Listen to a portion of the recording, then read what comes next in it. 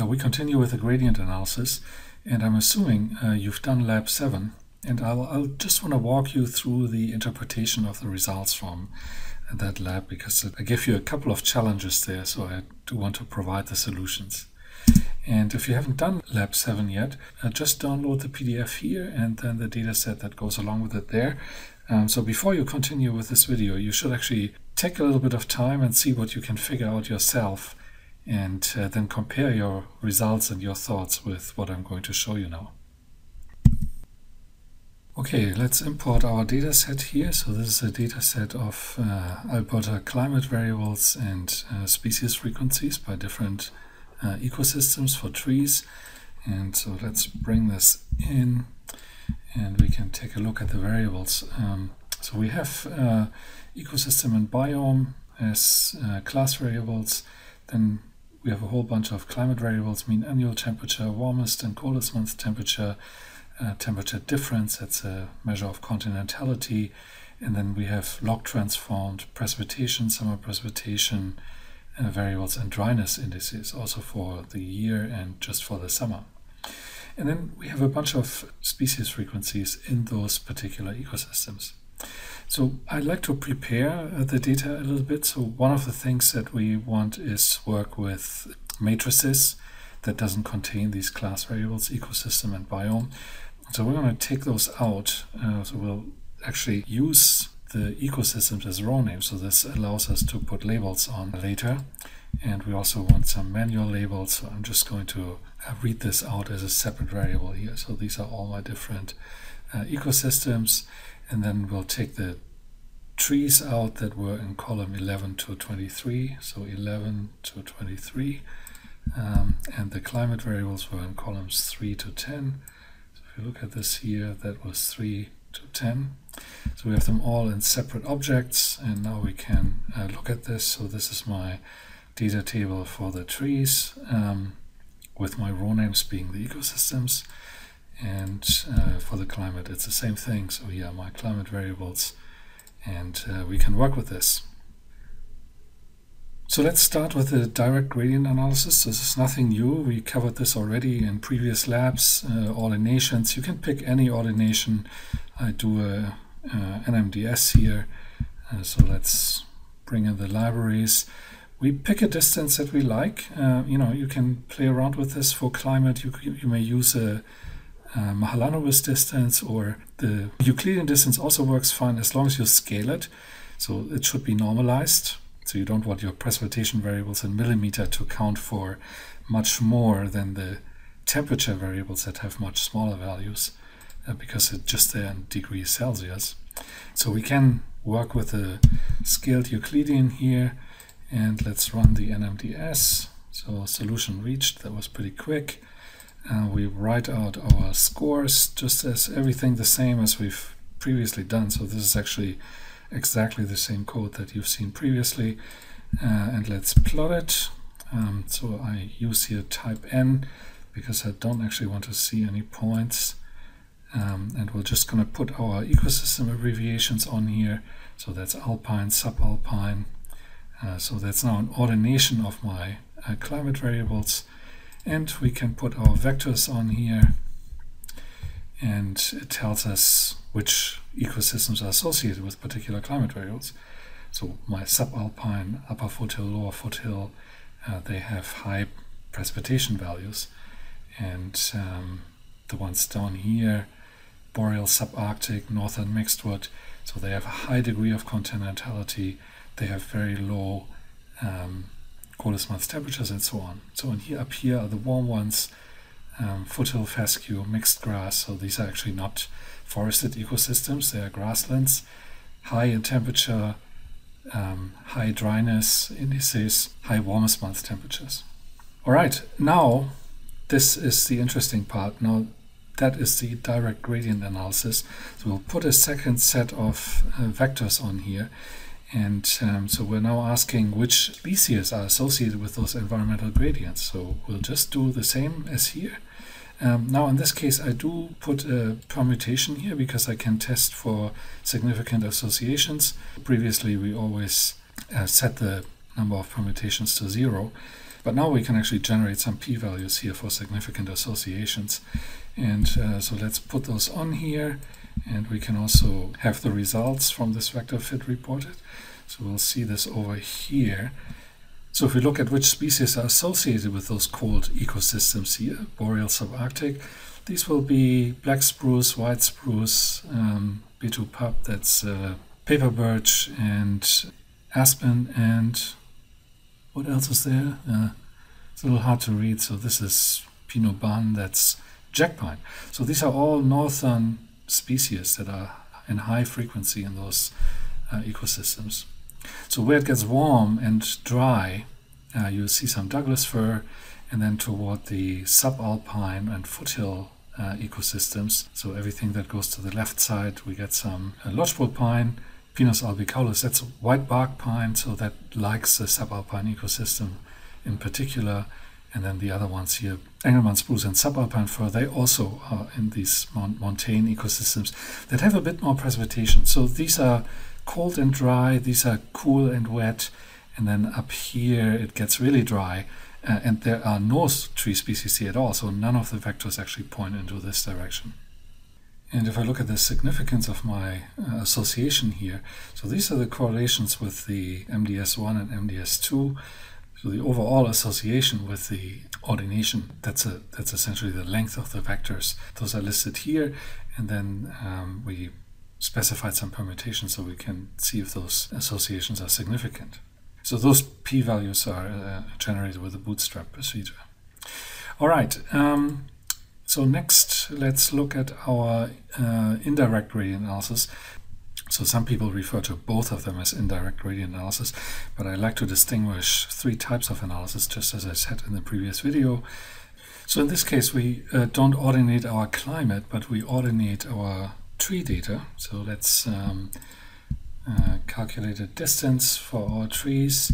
So we run the same NMDS again, and we do the same plotting procedure again, put our ecosystem labels on there, and here we have our species vector. So that's interesting. This is a little bit different than what we've seen before. So as you can see, there's a whole thing that is bunched together here, and these are actually the grasslands as well as the alpine, because they're all treeless. So that's an interesting challenge for gradient analysis now, and things like that can happen. So that's why I encourage people to actually always do it both ways. In this case, we are clearly missing structure in our ordination that is real, right? So the grasslands and the alpine are actually not the same, but they are not distinguished here because they are both treeless. So this can also happen the other way around. So sometimes you see actually structure in the community analysis that you don't have in the environmental data, because either you missed measuring a climate variable, or it's a non-climatic variable that creates differences among your ecosystems based on the community. So it's always important to look at both ordinations. So in this case, if we add the second set of vectors, it's actually not doing quite as good a job because it just doesn't quite know how to make sense of these opposite environments here. So in this particular case, my choice would definitely be the direct gradient analysis, but it varies from case to case. So keep that in mind, that they don't necessarily give you the same results. All right, last but not least, an example for the constraint gradient analysis. So that's also sometimes referred as direct gradient analysis, but as I said, I like to have all the three options separate. So let's call the library here, and we start with a canonical correlation analysis. We can look at the R-squares and the significance of our correlations. So these are really high. The tree species are definitely not randomly distributed, and so there's no doubt that there are associations. But what's interesting here are the loadings, and I'm just looking at the first three. And so we start with the predictor variables. Those are my climate variables and my response variables. Now we're going to look for high correlations. So let's see. So we got a 0.53 here. That's Pinus contorta. So that vector here in particular, with the high frequency of Pinus contorta, those are associated with, let's see, mean summer precipitation. So that's high. and low summer heat moisture index. And so these are ecosystems that are intermediate. They are relatively cool and moist. So those are the Alberta foothills. So that's where we have high frequencies of Pinus contorta, or our most productive forestry regions. So those are characterized by high moisture in the summer, and that's what makes them productive, and that allows that species to dominate these ecosystems. Now, if we look at the second component, what's going on here? There we go. So this loads high in balsam poplar, Populus tremuloides, so that's aspen, choke cherry. These are low, so these are all negative. I don't particularly like this, so sometimes just to wrap my brain around this, let's put negative signs right here and run this again. So we can do this. If we flip both, that is still a valid associations. So now those are positive, so these are the ones that are the highest frequencies in those ecosystems. And those are associated with, let's see what we have here. So relatively drier compared to what we had previously. So warm, relatively warm and dry. So this is central Alberta, but the southern regions that have those tree species. And if we look at the last component here, what's high are the spruces, the aspen, and paper birch. Okay, so that sounds like northern ecosystems, and let's see what our climate is. So indeed, we have very low mean annual temperature, we have very harsh winters, we have high continentality. Yeah, that's it.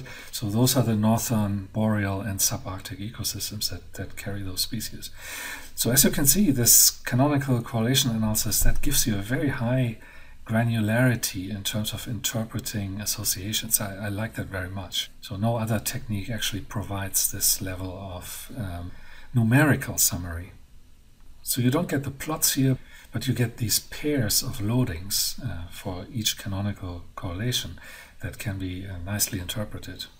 And last but not least, let's do our canonical correspondence analysis. And so let's run this. And we get an error. All row sums must be larger 0 in the community matrix. So that happens, and we encountered this before in the ordinations, not just here. So quite a few distance measures don't like it if you have rows of zeros or columns of zeros.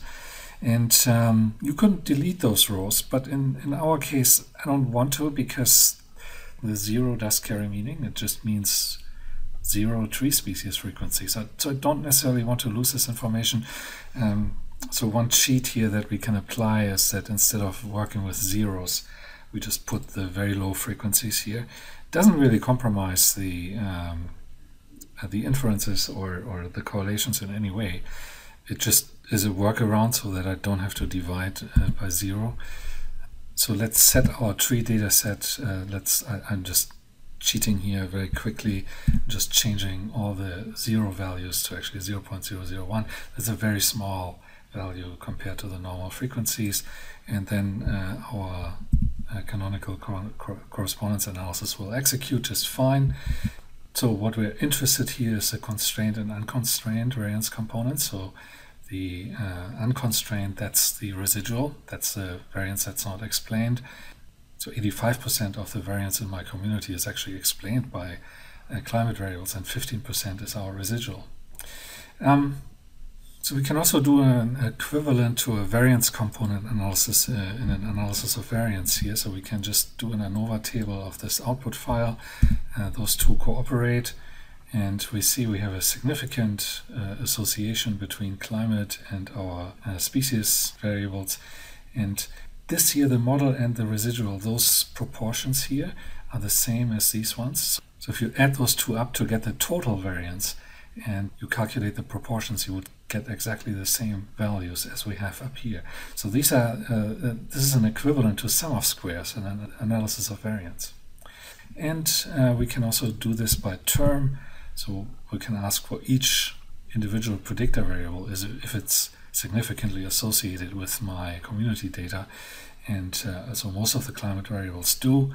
Again, I would actually calculate variance components here. So add all those values up that's 100%, and then you have to recalculate the percentage of the climate variables, what they contribute. So mean warmest month temperature is certainly a big one here, and then we also have mean annual temperature and summer precipitation as important drivers of species frequencies. All right, and so we don't get the same granularity here as we get with the canonical correlation analysis, but we can actually look at a plot that does pretty much the same thing. So here we can more qualitatively look at which variables are associated with which components. And so we see our northern ecosystems again down here, boreal subarctic, northern mixed woods, upper boreal highlands, and so on. So these are rich in black spruce and jack pine, so that does conform to reality. So if we look a little bit over here, so these are the upper foothills, these are high in Pinus contorta, and then the alpine and subalpine species are Engelmann spruce. So we already have seen this before in all the other analyses too. So there are definitely many ways to look at the same data and to bring out the same relationships. So Douglas fir likes the high mean annual temperature and the mild winters. So everything that's over here, those are the opposite. And then over here, so the warmer and drier ecosystems, dry mixedwood is around here. They're rich in the broadleaves like chokecherry and balsam poplar. So all these techniques are options for gradient analysis. Which one you pick depends on your type of data. So in this particular case, the only one that disqualified was the ordination by species alone, right? That didn't really work because we had the treeless ecosystems in both extreme cold and in extreme warm environments. So that way it becomes a little difficult to do a gradient analysis. So the constrained one will work just fine. Or the first option where we did an ordination of the climate variables, there you also don't have issues.